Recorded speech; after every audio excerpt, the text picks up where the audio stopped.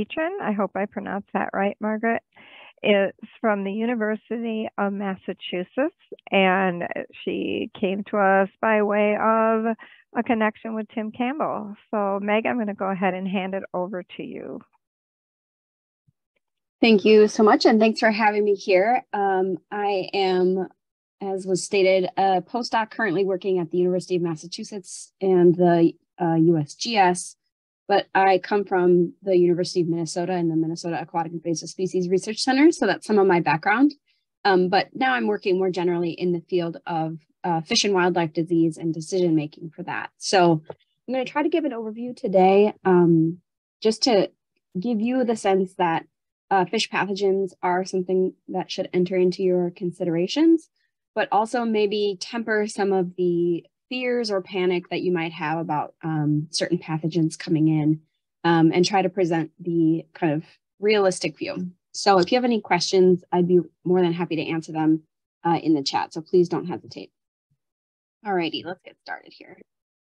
So I know we all think about infectious pathogens maybe a lot just because of the way that COVID has completely changed our lives. But in fact, it's not just humans that can have pandemics. And in fact, wildlife diseases have had population level and even global level impacts on species of concern. The one shown here is one of the more famous examples, the chytrid fungus outbreak that was apparently traced back to the ornamental and pet trade, spreading and causing declines and even extinctions of certain amphibian species.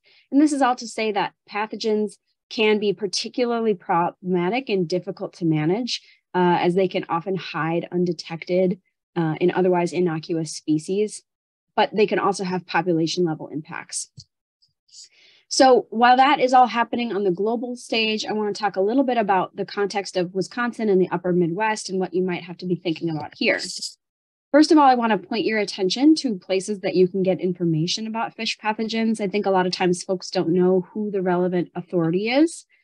For the United States, the American Fishery Society Fish Health Section produces what's called the Blue Book, which is a diagnostic manual primarily, but it has tons of information about the symptoms of diseases, the sort of epidemiology, their general distribution. All of that stuff is in the newly updated Fish Health Section Blue Book, which is entirely available online.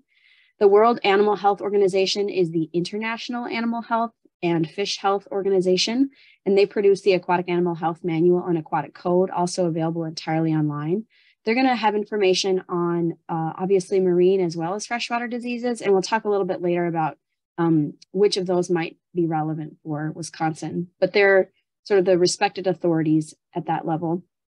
For pathogens that are considered invasive, including macroparasites such as tapeworms, the NOAA GLANCIS database is a good one to look to. It sort of serves as a clearinghouse for other studies. You can also get in touch with veterinary diagnostic labs that will often have an aquatic pathologist or a fish health specialist, and are typically in charge of the fish health inspectors, who will also have some of that frontline knowledge. So I would recommend turning to some of those sources of information. When we think about pathways of spread, I want to highlight just a few of them. It's easy to point the finger to all kinds of human activities, but the fact remains that hydrologic connectivity can be a big vector for disease spread as well. If fish are moving up and down rivers or in and out of chains of lakes, that can be one way. But a lot of these pathogens also have a fairly high survival time in the aquatic environment. And so they simply can float downstream and infect new species. So that's something to remember. I think we kind of forget sometimes. Contaminated equipment is another one. Some states have banned the use of what's shown here, these felt waders, as they could be potentially vectors for spread. But this, of course, is all different kinds of aquatic equipment. Anything that holds water, especially, could be a source of spread, as I'm sure you're all aware. Live bait fish are another one, and that's where my research has primarily focused. Even native species that are otherwise innocuous and unproblematic if released into the water could be hiding hitchhikers, could be hiding invasive or problematic pathogens that are actually living inside the fish and then are able to reproduce and replicate out into the new environment where they're released. So this is a major pathway of concern. The ornamental and pet trade is especially important at the global scale. I didn't realize before I started learning about this, but in the graph on the right here, this is from a Smith et al. Paper in Science in 2009. 90% of the live animal specimens imported into the United States between 2000 and 2006 were Pisces, were marine and freshwater fish. So there's a huge volume of aquatic organisms coming into the country every single day. And this is obviously a potential pathway for the spread of pathogens. And finally, aquaculture, I wanted to point out here as well. Obviously, there are many food fish and bait fish and state-run hatchery programs that have really good and excellent biosecurity. But it is a potential risk, of course, right? The risk is never zero. So anytime you're moving fish across the landscape, that's a potential pathway for the spread of the pathogens that might be going along with them.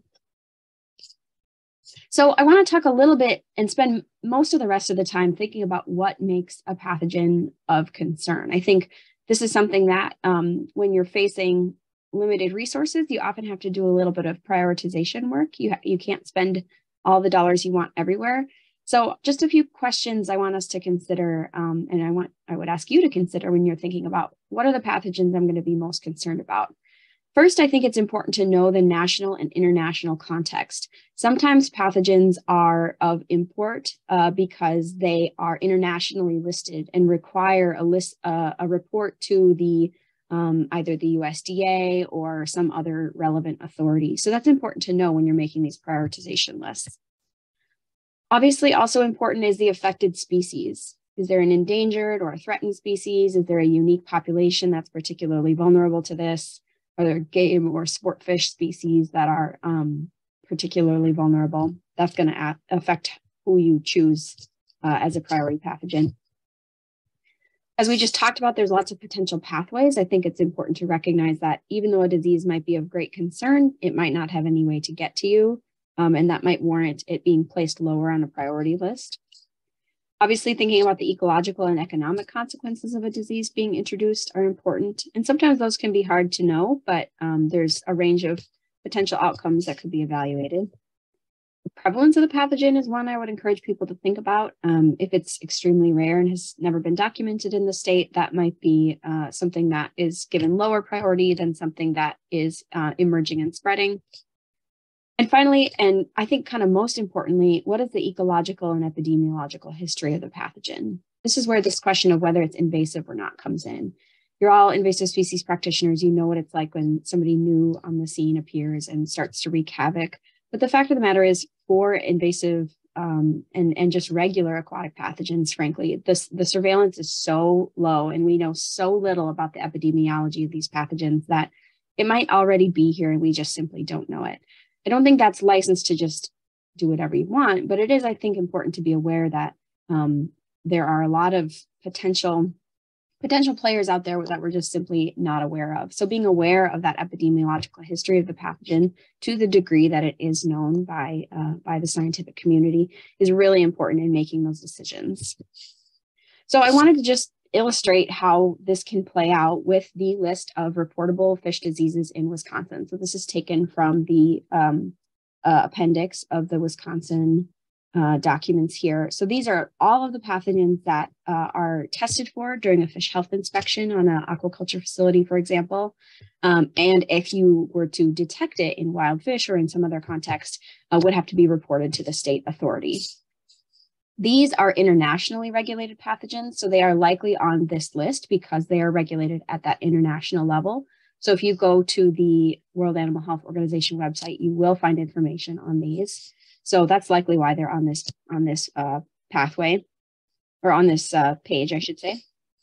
These ones tend to infect salmon species, and salmonids are obviously prized sport fish, but also important for aquaculture. So they tend to get included on the species and pathogens list. These are the ones that have actually been detected in the United States. So I just want to point out, these ones are the ones that are listed internationally here. These are the ones that are in the United States. So you can see that although it might be listed at the international level, some of these have never even been detected in the continent or even in our country. So I think it's important to recognize that just because it's on a list like this that the regulatory authority has curated doesn't automatically translate to a particularly worrisome risk for you.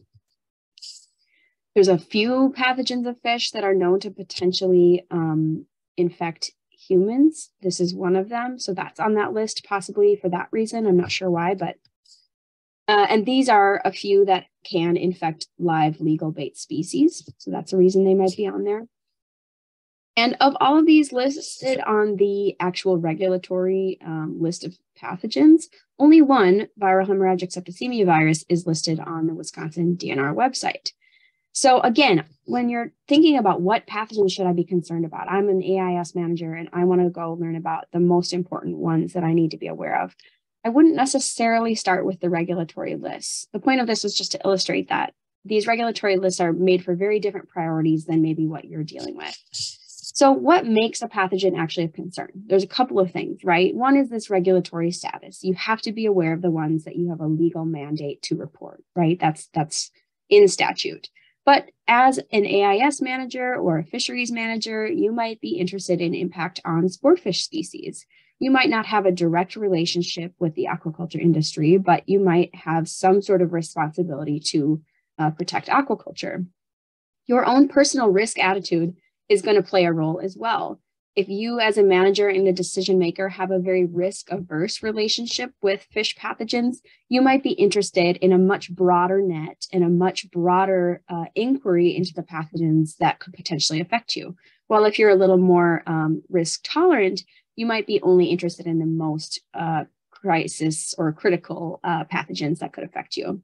One thing I think that drives a lot of what is on the Wisconsin DNR website and other public-facing websites is the likelihood that an angler pulls a fish out of the water and freaks out that they have some sort of disease on them and calls you, right? Those ones are the ones that are listed on the website, are largely the ones that are gross pathology. So lesions, tumors, bumps, black spots, even though most of those pathogens are really, really common and don't present a population level risk to the species, it's something that anglers are going to be engaged in. So you might want to know about those as well.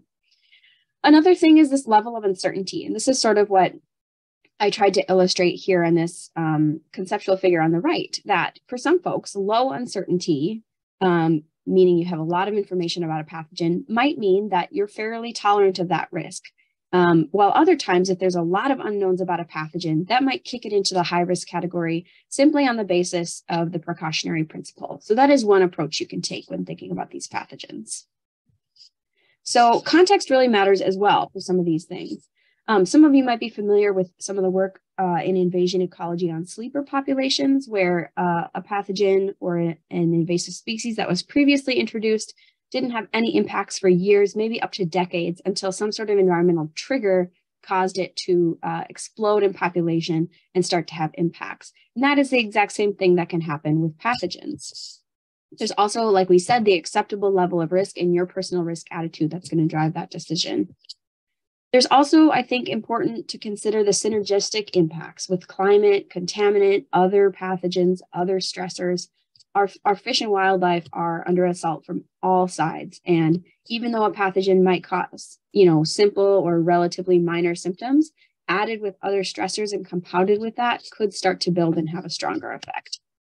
I think it's also important to recognize that risk is both the likelihood and the severity. So when thinking about the risk of an invasive species or the risk of a pathogen, you have to think both about the likelihood that it could get to where you are and start to develop and expand in population, and the severity of those impacts. Obviously, we're seeing with something like starry stonewort, that likelihood dimension is not really equal across the state. Some areas it seems to be taking off, and others it seems to not be. So understanding that those two dimensions are separate, I think, is important as well.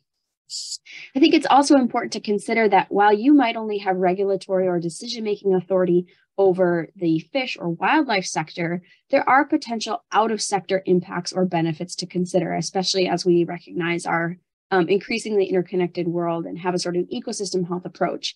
You might recognize that the potential impacts to the fish and wildlife under your purview are potentially limited, but other potential groups, maybe like amphibians or birds or other organisms, or even beyond that into the public health sphere might be potentially impacted by some of these pathogens. So I would just encourage you to think about that as well.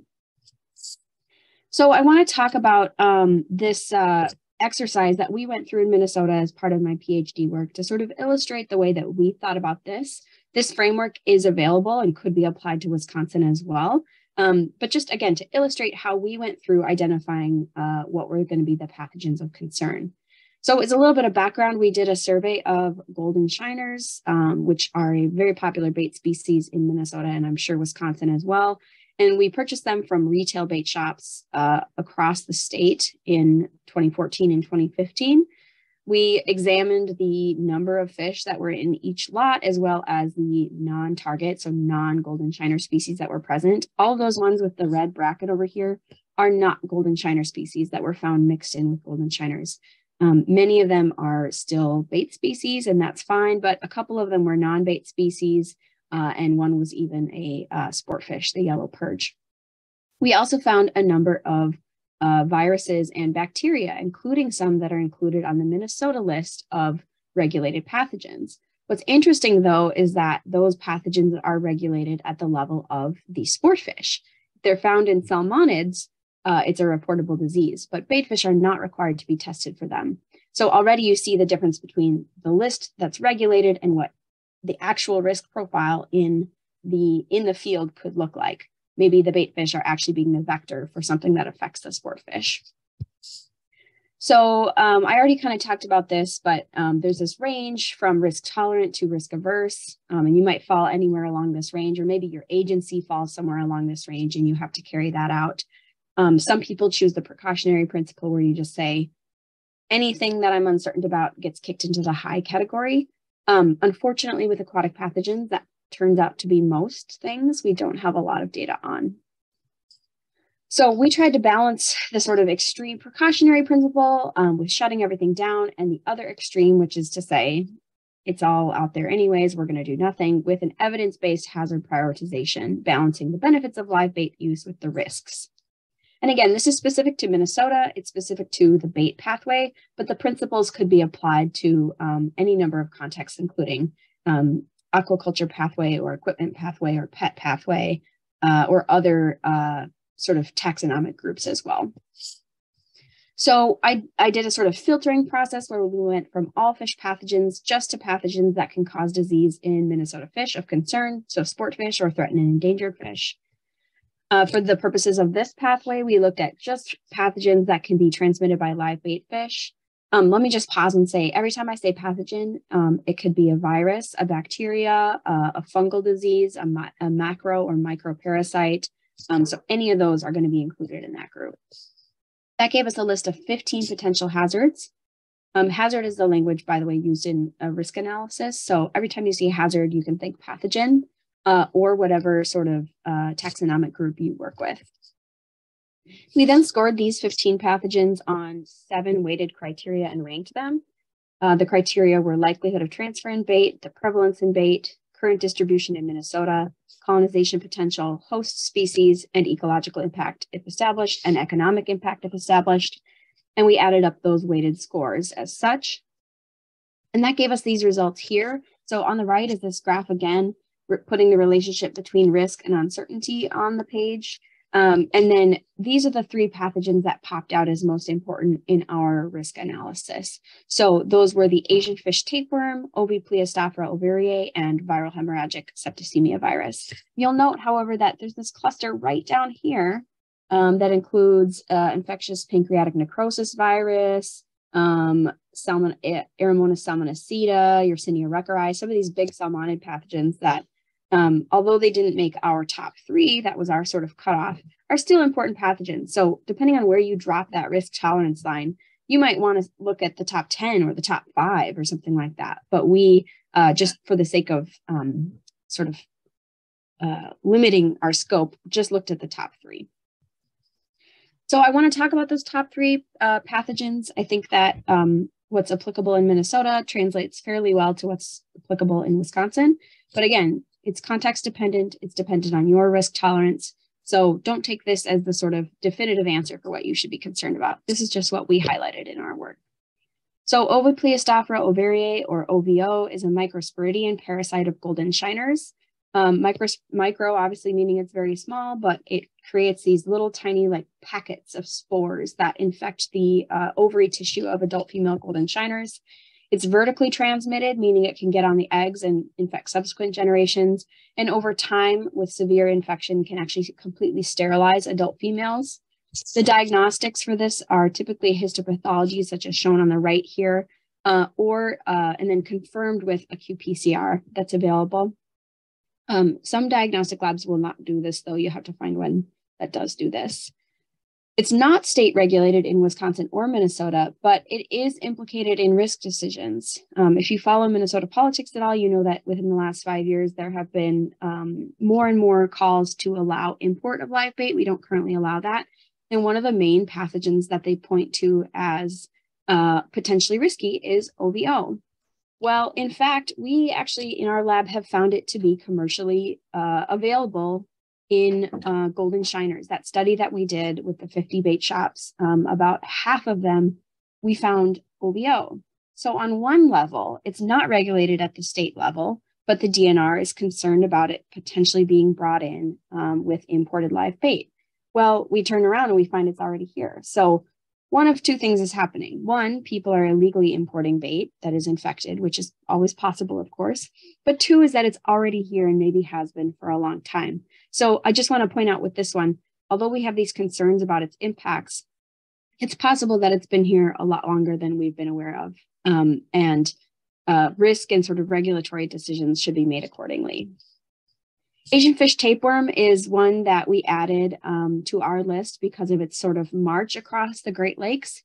It is most commonly known as the Schizocotyl achillonathe, but it also has a lot of other scientific names you might see.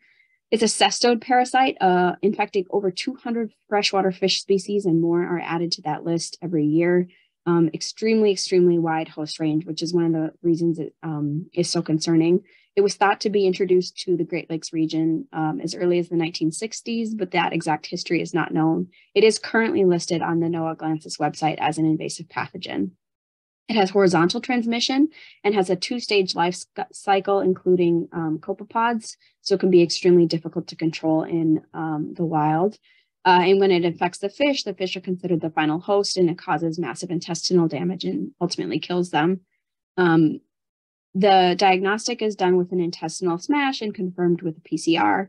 This is also not state regulated in Minnesota or Wisconsin, and it's not even commonly tested for.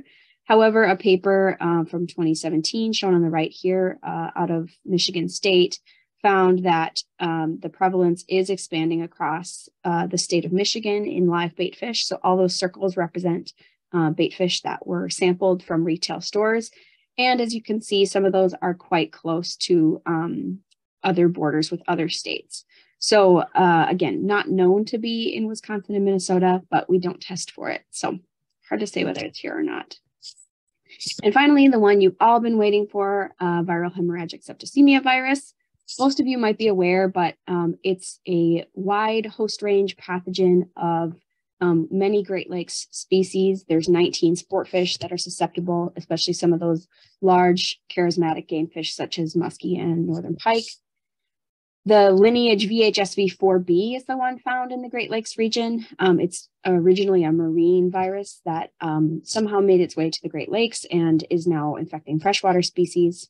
It causes widespread hemorrhage in the body cavity and in the internal organs. It can survive outside of the host up to a year in cold conditions and actually does most of its damage at low water temperatures, less than 54 degrees. So those cold water settings are where it really takes off. It's not known to be widely distributed in inland lakes. And after 2012 in Wisconsin, it was discovered in the Winnebago Lake system. It's known to be in the Great Lakes, but thankfully, it did not appear to take off in many inland lakes and cause a bunch of fish kills the way that we were fearing that it would when it first appeared on the scene in the mid-2000s. However, I do want to point this out. This was a paper that came out in 2021 in the Journal of Aquatic Animal Health. And what they did was they went to several lakes in Wisconsin and looked for antibodies to VHS. Antibodies are typically representative of a past infection. The fish has recovered from infection and now has neutralizing antibodies, sort of like when you get COVID, you have antibodies afterwards. So they went and tested for these antibodies and found in northern pike, walleye, bluegill, and several other species, widespread VHSV resistance, meaning that these fish somehow, somewhere along the line, had been exposed to VHS. These were also all in lakes that had had no previous known outbreaks. So again, I think it's important to note, although we didn't know VHS to be in these lakes, we found that the fish were already immune to it, highly suggestive of sneak or undetected outbreaks in these lakes in the last several years. So in conclusion, I just want to say that pathogens are an important group of, in parentheses, sometimes invasive species. They might not always be strictly invasive, meaning that they might have been here for a long time, but context can trigger outbreaks and concerning impacts on fish. Prioritizing pathogens is an art and not a science. There's no definitive right answer, and it's going to depend a lot on what you have the regulatory authority to do, as well as your own risk tolerance. Context matters. It matters what fish are going to be infected. It's going to matter whether they've been exposed or not. It's going to matter whether the environmental conditions are right for that pathogen to take off and have impacts. As evidenced by the VHS discovery, the absence of evidence is not evidence of absence, meaning that just because we don't know it's there doesn't mean it's not there. And risk-informed outbreak and mortality event investigation is an excellent and very important monitoring tool. So if you're having fish kills happening, if you're having outbreaks of disease happening, getting those tested and understanding what the factors are there is really important. So with that, I'd be happy to take questions, and you can reach me at my email or my Twitter handle there, and I'll drop those in the chat as well. Thank you. Thanks, Meg. That was a lot of great information. This is not something we hear about a lot. And so it's